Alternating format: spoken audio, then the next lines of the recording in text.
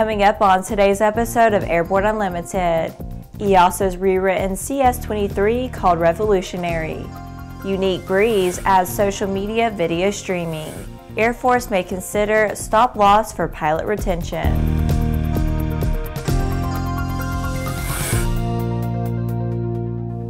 Hello, I'm Laura Hutson. It's April 13th and this is Airborne Unlimited. EASA Certification Director Trevor Woods presented EASA's rewritten CS-23 certification rules for small aircraft last week, noting that the EASA's CS-23 are new, smart, and flexible rules prepared with and for a safe, innovative general aviation industry. The reorganized CS-23 removes design limitations for manufacturers and thus opens the way to innovation. Also, general aviation industry representatives emphasize its great potential. These new rules will allow us to bring new aeroplane models with features using increased automation to market. We anticipate that these new features will not only help increase the user experience, but will help improve safety, stated Piper President and Gamma Chairman Simon Caldicott. The introduction of the new CS-23 paves the way for a new era in general aviation. The new CS-23 establishes objective and design-independent requirements. New designs will not be hampered by detailed prescripted rules. This enables innovative solutions to enhance safety, while at the same time red tape, time, and certification costs are reduced.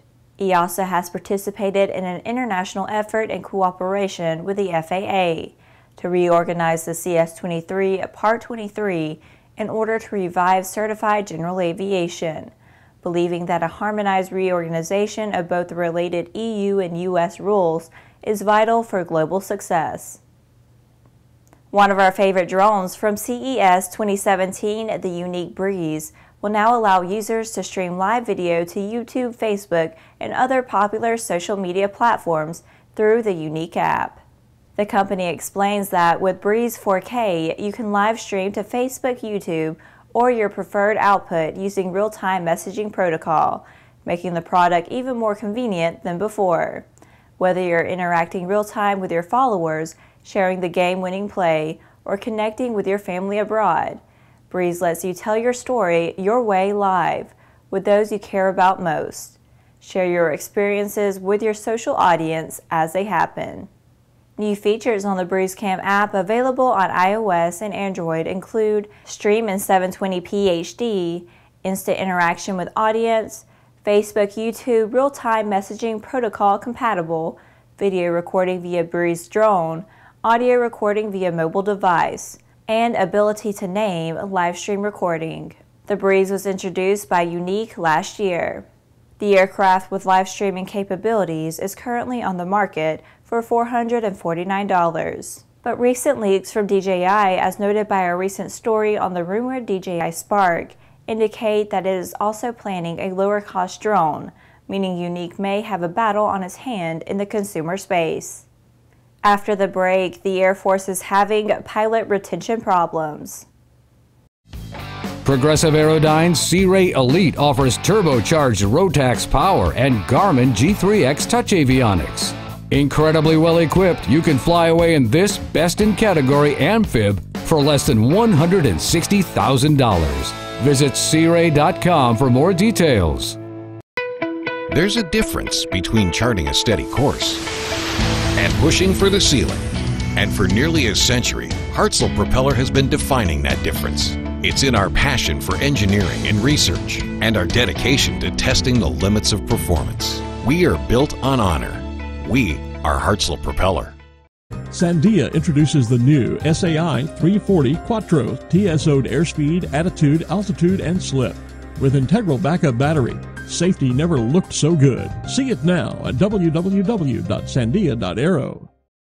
Welcome back. If you would like to be a supporter of Airborne Unlimited, send an email to jim@aero-news.net. A senior Air Force official says that it is possible that some pilots may not be allowed to lead the service when they have fulfilled their commitment.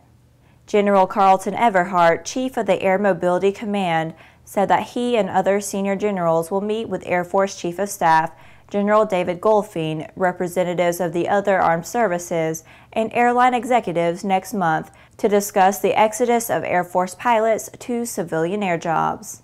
Everhart said that he has already told airline executives that stop-loss in which pilots would be required to remain in the service beyond their commitment is a possibility. The meeting will discuss ways to solve the problem that is mutually agreeable to both the military and civilian sectors. But the defection of Air Force pilots, and particularly fighter pilots, is starting to erode the Air Force's ability to fight ISIS, noted Everhart. The Air Force has already significantly increased retention bonuses in an effort to entice pilots to stay.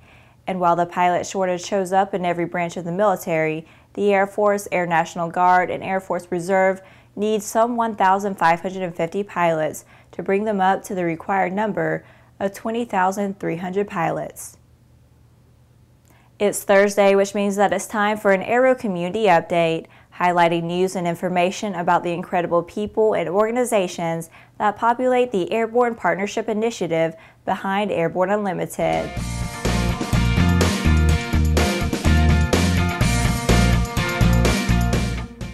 We're less than a month away from the ultimate event dedicated to all things unmanned, AUVSI's Xponential 2017. ANN will be there to produce an Xponential Innovation Preview a few days before the event, as well as at least 2 days of live programming from the floor of the trade show. We'll have lots more to say about it, but before we do, we'll let AUVSI boss Brian Wynn tell you himself.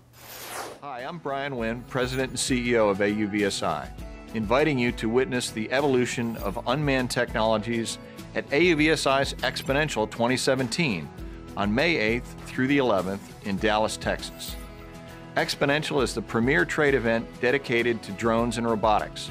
See more than 650 manufacturers and solution providers in the largest exhibit hall this industry has to offer.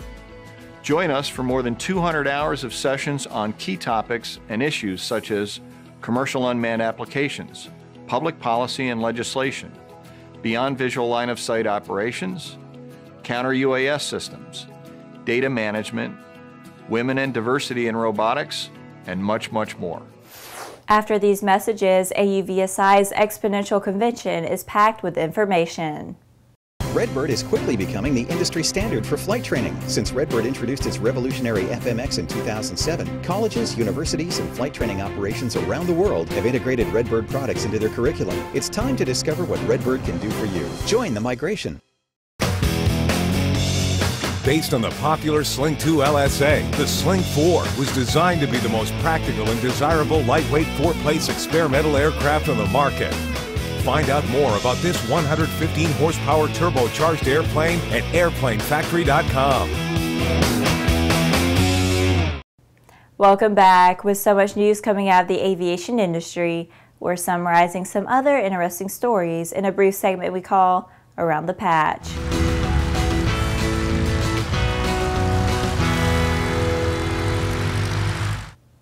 AUVSI has announced the keynote lineup for Xponential 2017, which will take place at the K. Bailey Hutchinson Convention Center in Dallas from May 8th to 11th, 2017.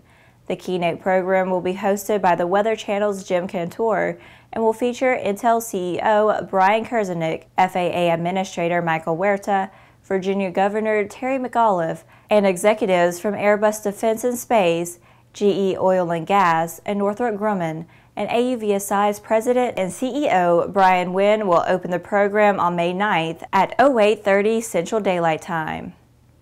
As previously noted, EASA has announced the culmination of a years-long effort to rewrite European certification specifications for many types of smaller aeroplanes. And as a result, consensus-based standards developed by organizations such as ASTM International will play a stronger role in determining compliance and airworthiness. The new rules will be effective August 15th. A relatively large near-Earth asteroid discovered nearly 3 years ago will fly safely past Earth on April 19th at a distance of about 1.1 million miles, or about 4.6 times the distance from Earth to the Moon.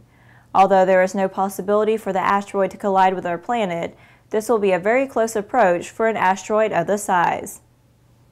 The FAA has awarded an STC for the installation kit for the non-TSO'd Trio Pro Pilot digital autopilot, allowing installation into dozens of models of Cessna's 172s and 182s, with more models to follow soon. The full-featured autopilot promises to bring significant set of features to the legacy fleet cost-effectively. Airbus's A350-1000 MSN 065 test aircraft has completed a series of noise tests in Moron, south of Spain, between March 27th and April 5th as a part of its type certification flight test campaign, paving the way for entry into service on schedule before year-end. Well, that's it for today's trip around the patch. Now let's move on to the rest of the news. The U.S. Navy has been dealing with a grounding order for its entire fleet of 197 T-45 Goshawk training aircraft, due to issues apparently caused in part by issues with the oxygen system aboard the aircraft. The grounding follows a rise in physiological episodes experienced by instructor pilots and trainees while flying the airplanes. The Navy had initially issued a pause in operations that was set to expire Monday, but Navy spokesman Lieutenant Leslie Hubble recently told Fox News that the pause had been extended as long as our experts need, as they diligently work to determine the root cause of the physiological episodes and solutions to fix this issue. In recent testimony on Capitol Hill, senior naval aviators said that such episodes involving the T-45 have nearly quadrupled over the past 5 years. The T-45 Goshawk is a primary trainer for the U.S. Navy. Trainees eventually go on to fly FA-18 Hornets, EA-6B Prowlers, and E-2 Hawkeye airplanes. Well, that's our program for today. Remember that Airborne Unlimited is streamed daily Monday through Friday, with additional breaking news bulletins for important stories that fall outside of our normal deadlines.